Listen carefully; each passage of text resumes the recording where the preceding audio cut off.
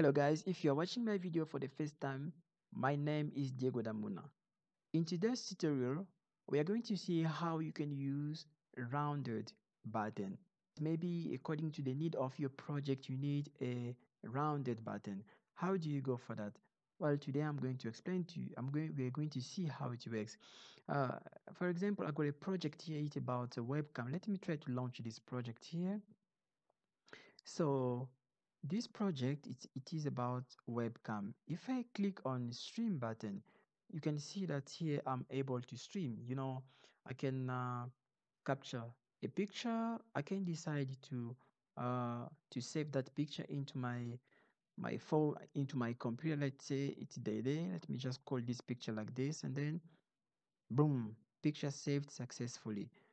So the software is working perfectly. But now here's the problem.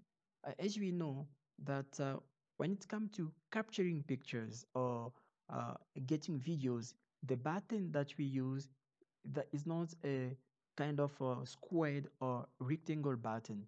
It's a rounded button. But unfortunately in C Sharp, you can't find that button. So that is why I decided to make this video and to show you uh, what you can do in order to get the rounded button. All right. So I'm just going to quickly close this picture, this software here. And then we're going to download a rounded button, which is pre-made already. And I'm going to put the link in the description so that if you want, you can just click on that link and then you will be able to download the button that we'll be using for our project. Okay. So let me go on opening the link. This is the link I'm talking about. I'm just going to uh, double click on this link. It's open. You know how to open a link. So this is basically the code that will get our button uh, rounded forms. So you don't need to type all this code. The only thing you need to do is to download this file. All right. So I'm going to come here. I click on download. So it is already downloaded. Let me go to my download folder. I'm going to open this PC of my computer and then I come to download here. So the package or the file that we just downloaded is this one. Its name button underscore was.cs. Okay, so I'm just going to copy it as it is. Let me try to copy it. Sorry, it's taking a bit of time here. All right, so I'm going to copy it and then I will relaunch um, my software, and then I need to copy. I've already copied. I need to paste this file that we just downloaded, or this package that we just downloaded. I need to paste it into my project. So what I'm going to do, I must click on Solution Explorer. Then I come to Solution here. Here it is. Sorry, I have to come here to my project. Then I right click. Then I go to Paste. So as you can see, the package that we just downloaded has been pasted here. All right. So, but for it to start working, it's not going to wait right away. I have to do something here. What I'm going to do here, let me get back to Solution Explorer. So I must click on my solution here. Then I right click. I come to Rebuild Solution. This is good because it's going to put everything in place for the package that we just downloaded to work properly. Okay. And then the next thing to do, I have to make a space here for me to put my round button. Let me try to accommodate space for that button here. I think this should be fine. Then I'll go to Toolbox. Let me look for button. Can you see button hyphen WOC appears here? So that means that the rebuilding was successful.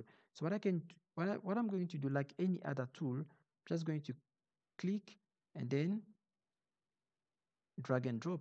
I drop it here. So this is how the button looks like. But I don't want it to be this form. I just have to resize it so it can get the round form. I think this should be fine. Let me try to expand it like this so I can be, there we go. Can you see now? So we managed to get a round button.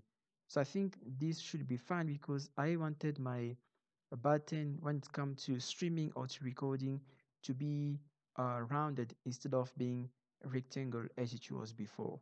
All right. So let me try to change the name of this button here, the text, because since it is about recording, I'll say actually stream. Let me do this. Sorry. All right. So stream on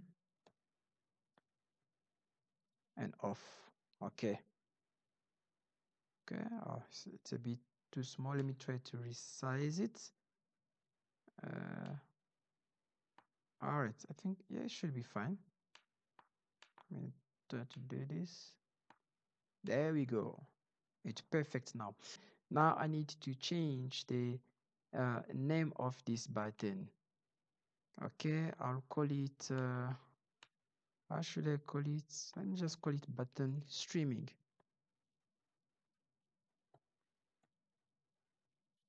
Okay, button streaming. This is how I want it to be called. Then I'm gonna double click on it. All right. So let me now try to put the code that was in this button here. Okay, I'm just going to copy as it is. All right. And then I double click on on this button. But now I have to change a few things here. So let me now give this name to this button here. Okay. I think this is how I want it to be. Copy paste. All right. Okay. Now I'm going to save the change that I just made. So let me try to launch my software. All right. So we can see how this button is behaving. If when it's like this, it's red. If you just hover over it, and then it changes the color from red to yellow. So let me try to click on this button. We can see, guys, and now I'm now able to stream. I can now stream, and once I click on it, the color of the text that is on it even changes. So maybe you don't me I don't prefer this yellow color, so I'll change the color of this button. Instead of being yellow after whenever I hover over it, I want it to be something different. uh Let it maybe be, I would say, let me give it control dark. Okay,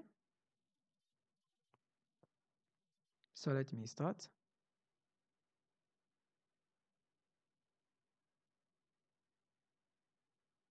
There we go. So if I hover over it, it changes the color. I can click to start streaming, and then you can see it's working properly. So you can just play around and do whatever you want to this button for you to be able to use it, because the importance here is to have the rounded button as you wanted. So guys, this is how you can easily manage to get rounded button. If you need this link, I'm going to put below the description that link, the one that can help you to download the round button, and you're just going to import it and then insert it into your project. Then you can use it like any other button. Please, if this video was important to you, I will ask you to subscribe to my YouTube channel and like my video. And don't forget to turn your notification bell on so that next time if I publish a video, you're going to be alerted, and maybe that video will be what you have been looking for. Keep well, guys. In the meantime, bye. See you in the next video.